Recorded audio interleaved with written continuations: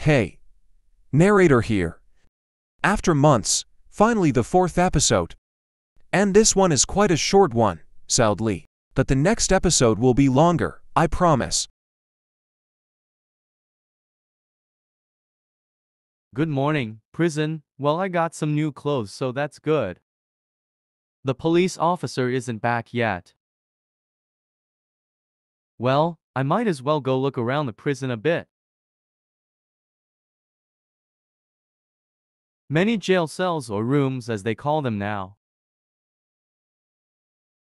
And what's that room over there?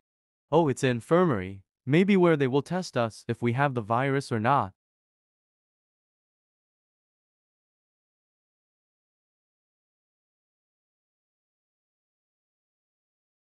And of course a Coke machine.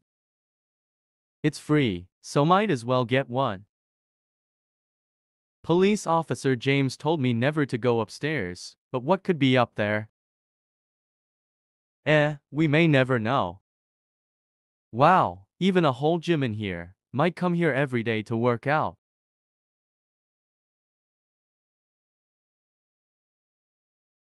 Actually I'm quite hungry, even though they start serving at 5. Let me go check what they have.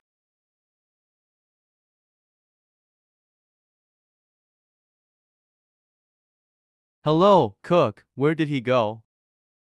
Oh, sorry, kid, was just preparing a meal in the kitchen. Anyways, what are you here for? I'm just checking what's there for lunch. I hope it's something good. It's just the usual. Some toast, mashed potatoes, carrots, and some grains. You want it right now? No thanks, sir. I'll just eat at 5. You know what? I'm going to look around the upper rooms.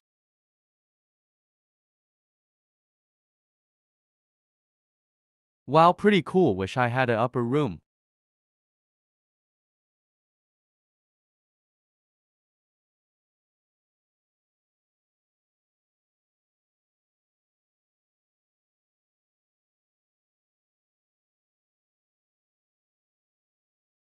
What was that? I feel very weird.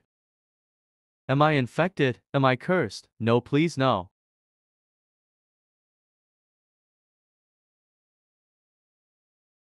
I have to tell police officer James about this.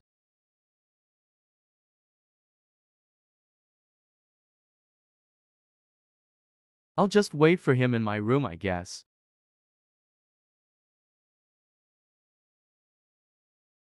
Ooh, didn't even find anyone out there. Now, where's that kid I saved? This stare's always in my goddamn way. Hey kid, how are you? Why do you look traumatized? Did you come across something? Actually, yes. I was just exploring the upper rooms and I fell down and my sight was very blurry and fuzzy. Am I infected? Is there a doctor here? Please help me, sir. We do have a doctor, so come quick with me, kid, to the infirmary. Okay, kid, just lay down on that bed and I'll bring the doctor. Sure. Hopefully it's nothing too bad.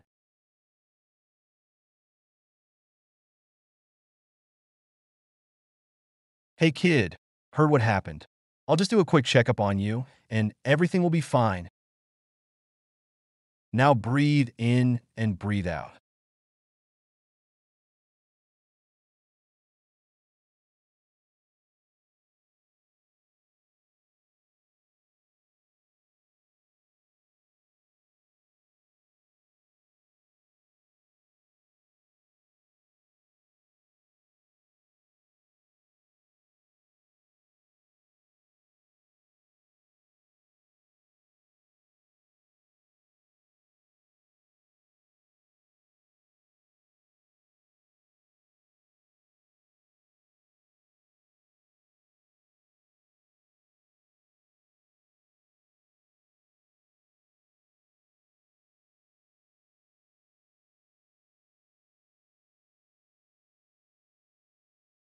Sir, why do you look so down today?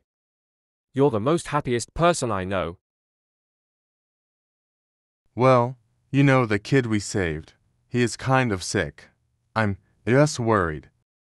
I see. Did he get the same disease as your son did? Matthew, do me a favor and never talk about my son ever again. It just saddens me even more.